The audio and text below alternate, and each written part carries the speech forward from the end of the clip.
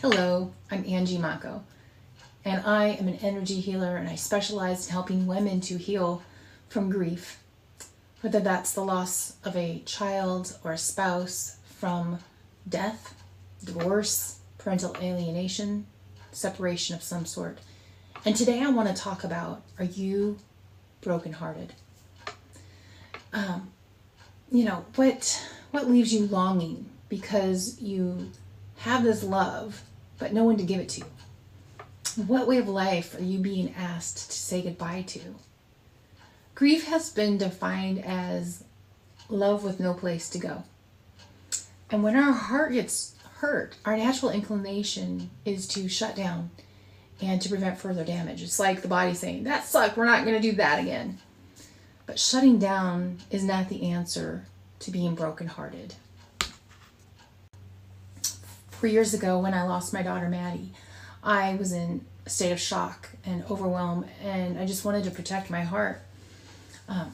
But what if there's a more conscious way to grieve that honors both you and your loved one more? I realized now, but I didn't know then, that I was actually in a state of trauma, and here's how. I was taking fearful actions, and here's a list. Number one, I was becoming more hyper-vigilant with trying to make sure my mom and husband took care of themselves.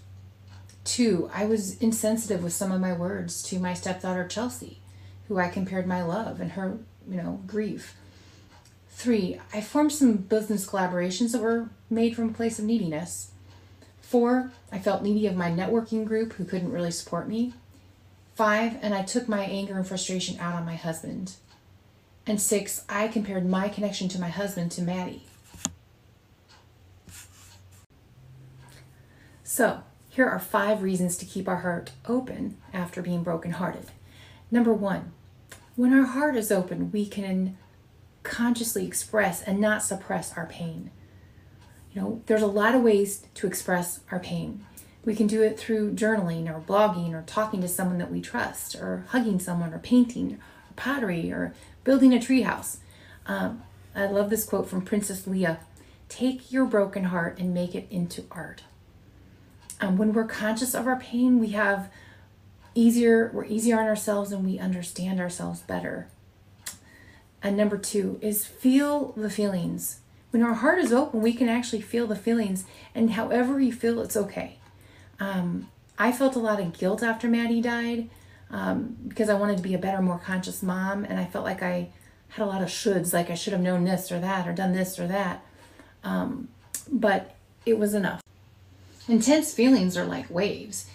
Think about it. If we put up a wall around us, if those waves come crashing into us, they just get bigger and bigger. But if we can breathe through those intense feelings, then they move through us. And that's the idea, is to just feel the feeling and let it alchemize into a more peaceful acceptance. In the notes, you'll see a "you are safe" exercise. Try that out. Number 3, when we are open-hearted, we will be aware of low self-worth and a vulnerability of feeling happy again.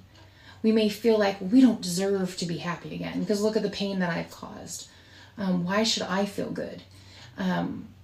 A part of us feels like we deserve punishment, and we're actually more comfortable in that trauma land than we are in praising ourselves. So there is no perfect parent. If we continue to be laden with guilt and shame, we'll not move forward. Number 4, let's not expect people to be someone they're not. This woman named Susan Hannafin McNabb wrote a book called A to Z Healing Toolbox, and she talks about there being 3 types of people in our lives. The beers, the doers, and the put on the shelfers.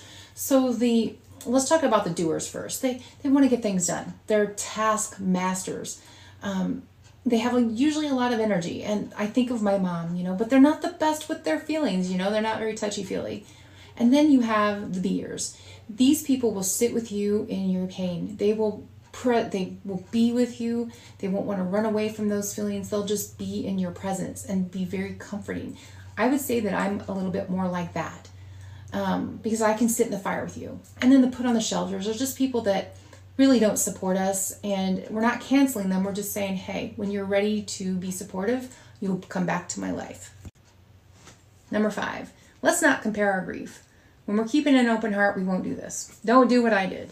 I remember about a month after my daughter died, me and my stepdaughter were sitting out in the car about to go into this holiday open house, and we were with her boyfriend, and I made some sort of comment to her that, like, she and Maddie always said they were soulmates, and I said, well, I seemed like I was more of a soulmate to her than you were.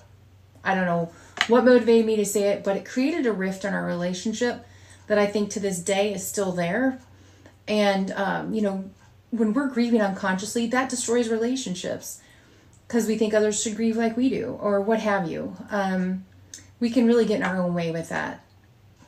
So when we feel brokenhearted, just to recap, you know, we don't know who we are anymore. We don't want to express our feelings. We don't want to feel them.